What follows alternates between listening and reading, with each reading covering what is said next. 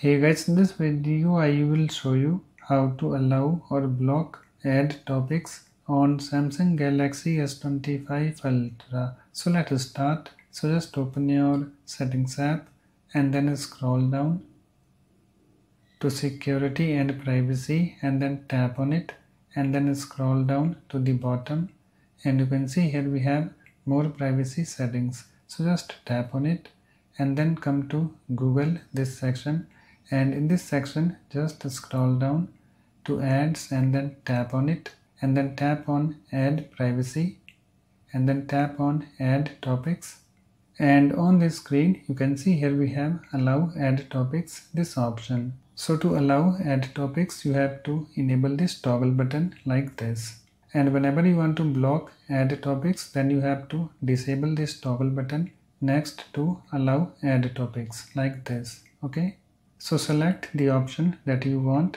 So I want to allow add topics, so let me enable this toggle button, and also here we have information about add topics. Let's read it. Topics of interest are based on the apps you have used recently and are used by apps to show you personalized ads. You can block topics you don't want shared with apps.